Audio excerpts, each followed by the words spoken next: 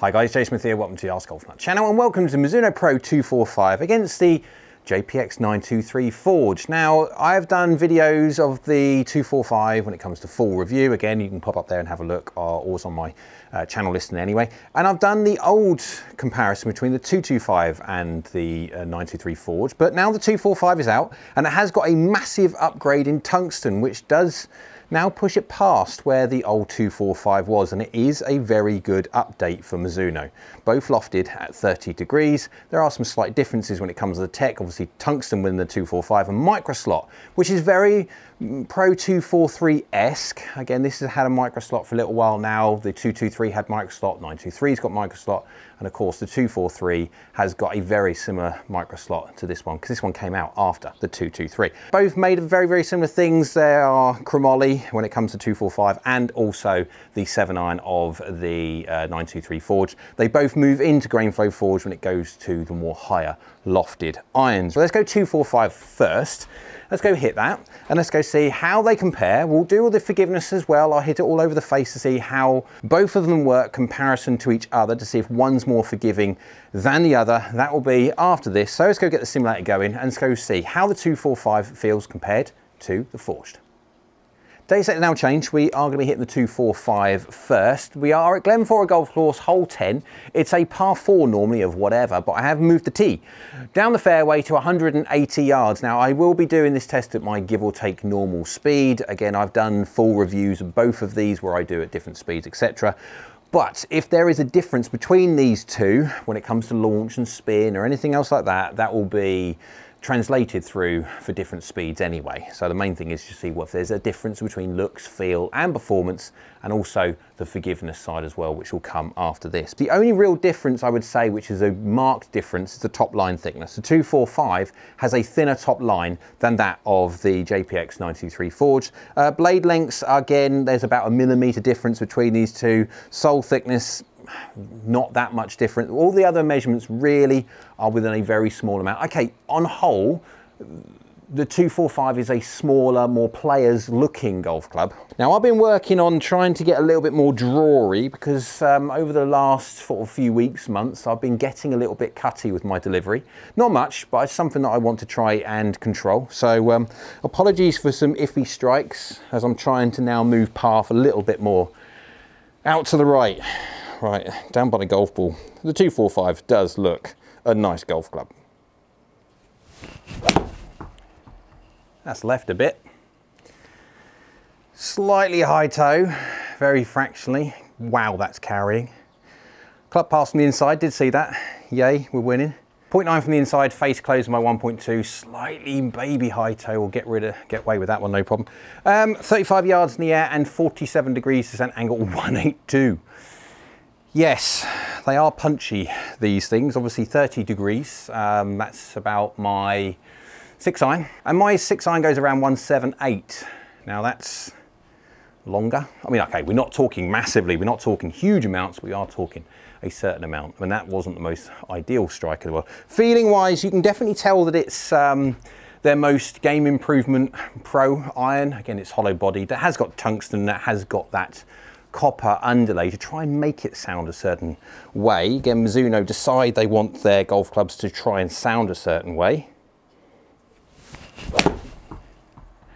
Same again, really, when it comes to strike, slightly toe, maybe a fraction high. A copy of the last one. Don't do too far. Same exact carbon copy of the last one. 182 again. 35 yards in the air, 47 degrees descent angle. It is doing well. 182 again. That's a it's a mighty long way. Obviously, this is 7-iron, so my 6-iron is half an inch longer, so you'll gain a little bit of club head speed from being slightly longer, but same loft. Yet this is definitely going up as much. It's definitely going as far, if not further, and it's slightly shorter. So you can definitely tell it's the face and also a little bit of the tungsten giving it a good old help up in the air. But it's definitely a solid, punchy feel.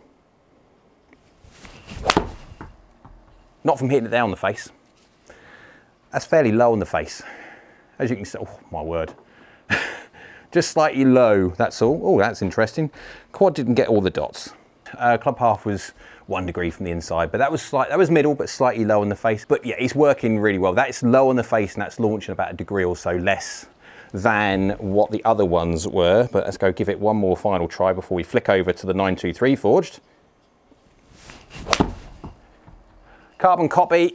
This time, am I going to run out of green?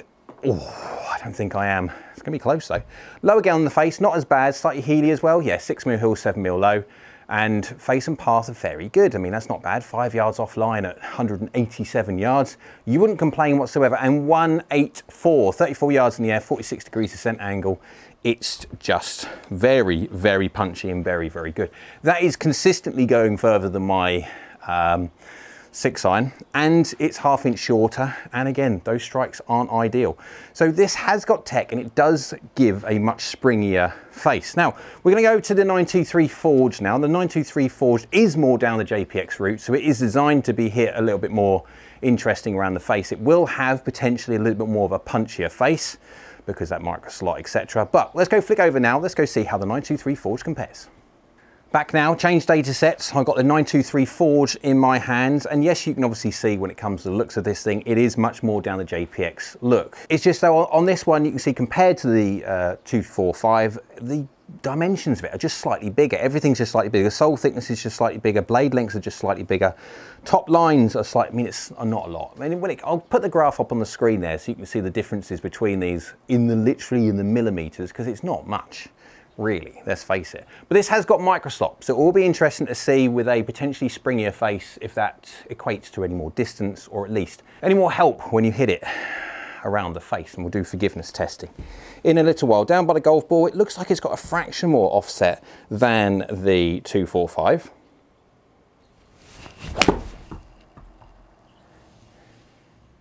That's a good one to start off with. 1.38 efficiency.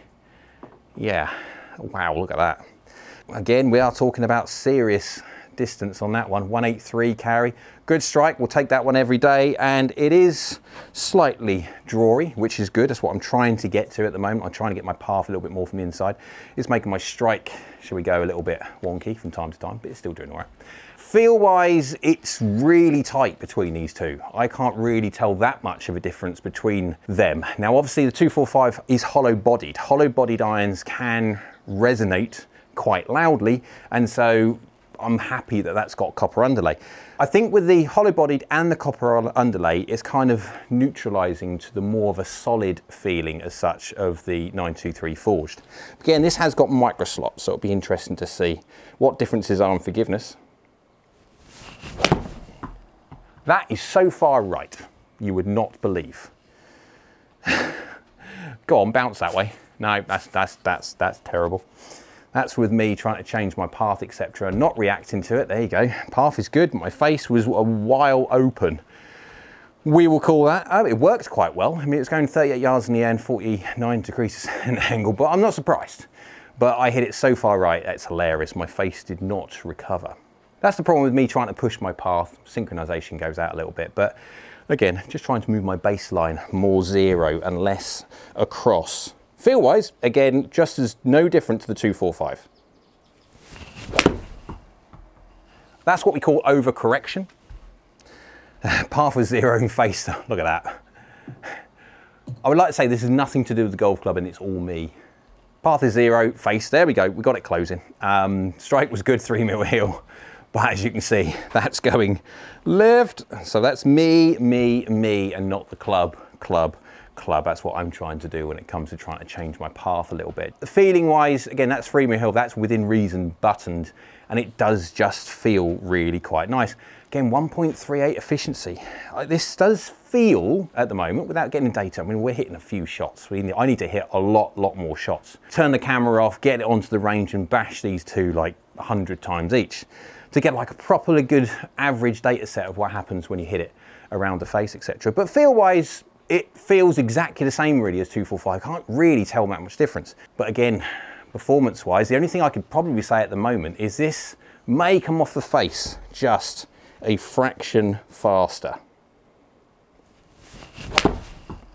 And welcome to the poor strike brigade. Welcome to the low heel brigade.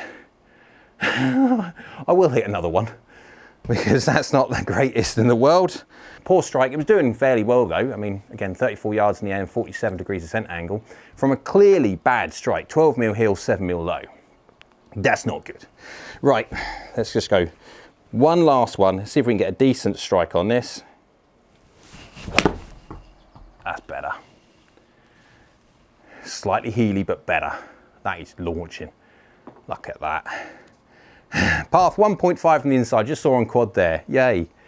1.5 from the inside, face is 0 effectively. Little baby heely, 7 mil heel, but 35 yards in the air, 47 degrees descent angle, 1.37 efficiency. Offline is 0.0, which is working. It's just I've got to work on the pattern a bit more to get a little bit more consistent. And then 183 carry, it is working extremely well. So on first thoughts, possibly this is a little bit faster off the face, possibly. Now, again, it's a feeling. I've hit a few shots with each, it's not enough. I need to whack them a load of times now to get to the actual averages to see how these two really work.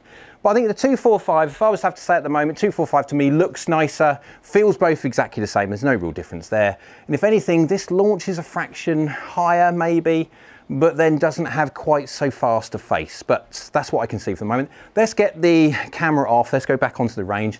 Let's go whack these a load of times. I'm talking a serious amounts of times, but all over the face as well. High toe, heel low, all those weird and wonderful to see. Out of these two, which one is more forgiving? Let's go see how the JPX923 Forged got on when I hit it a load of times. I'm talking 100 times against the 245 when I also hit that one a boatload of times, approximately 100 times as well.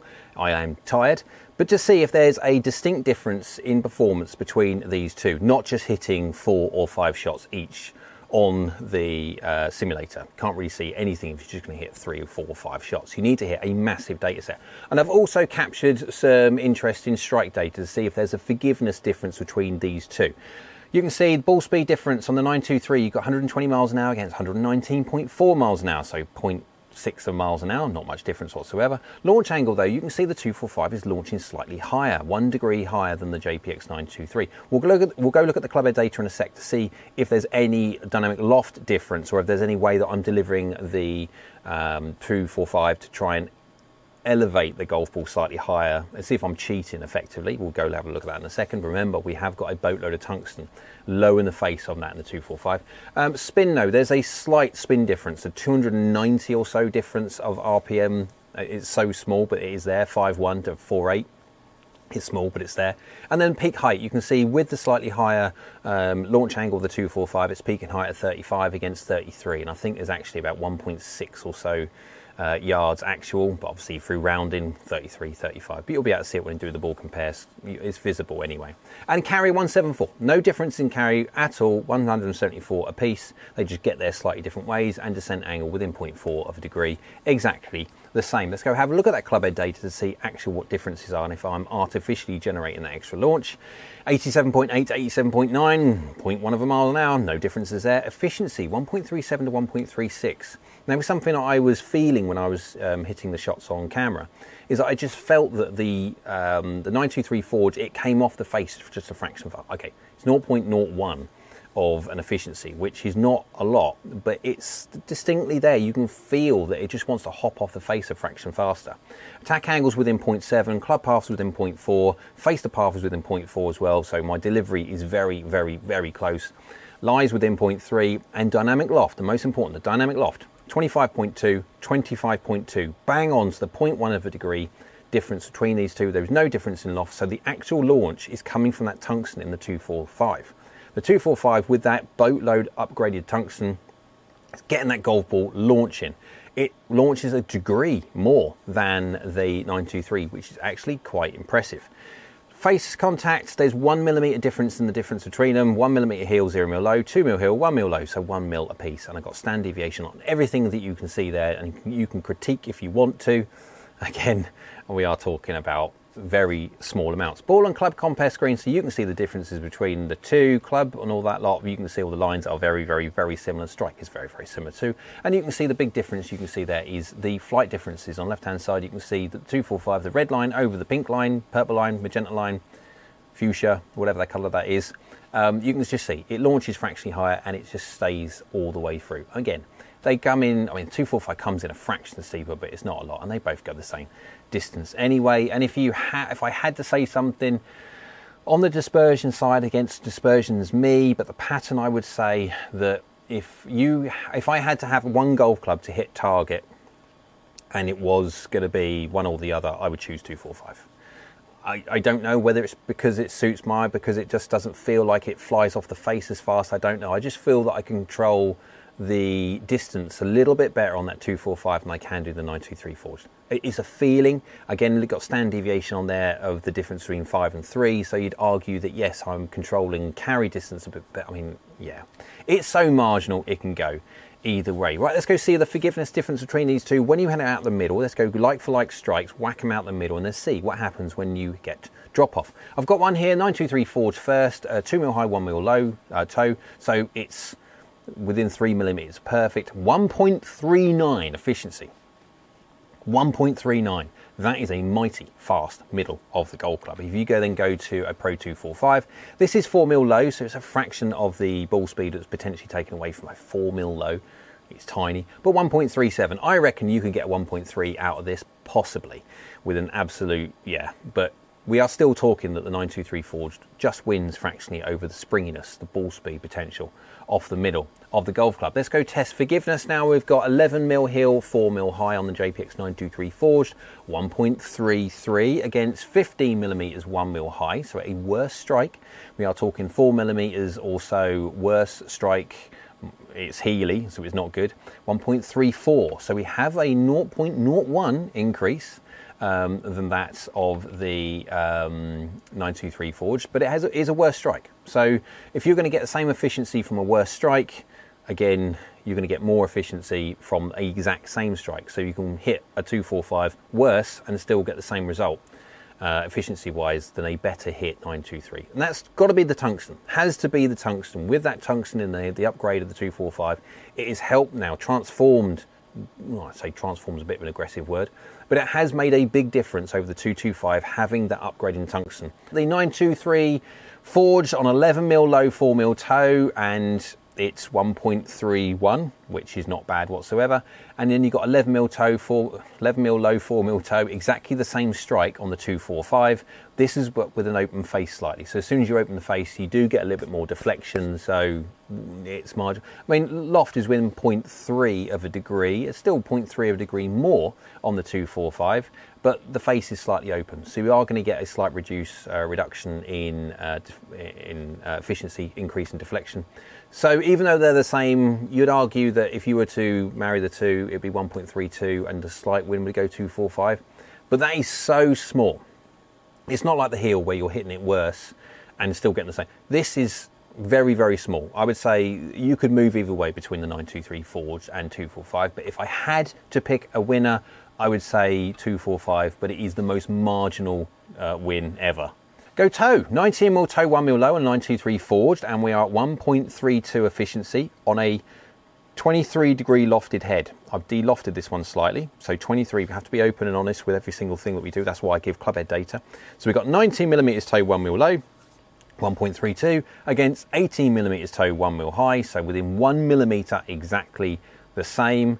What I have got though is 2 degrees more loft on the 245, and we hit the same efficiency number. They're exactly the same efficiency as 1.32, basically within reason exactly the same strikes. The big difference there is I've delivered 2 degrees less loft with the 923 Forged, and as soon as you take loft off, you decrease deflection and basically hit it more like that, like a proper thud rather than a glance.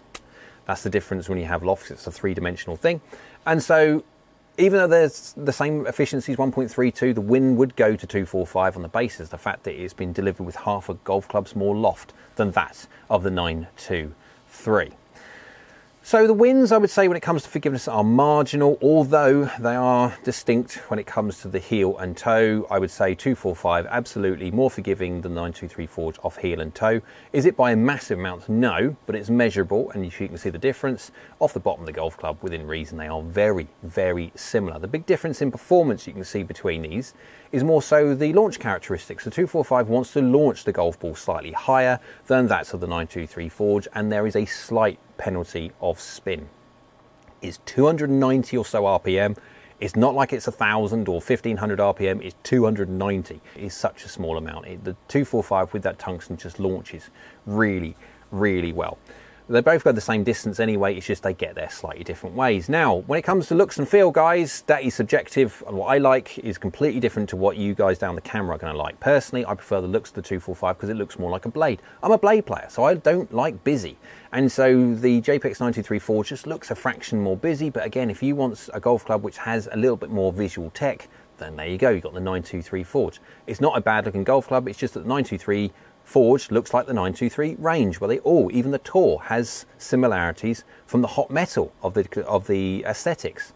But when it comes to the Mizuno Pro 245 looks like a fat 241, and so yes, it will always have my favoritism from that side of things because I'm a blade player. When it comes to feel, they both basically feel exactly the same. There's no difference whatsoever. One's got copper underlay in the 245, but it is hollow bodied against the no copper underlay, but it's got a more standard construction, but it's got the micro slot. So effectively they both feel identical. Some people care about feel, some people don't. Depending on which you are, you either care about it or just ignore what I'm saying.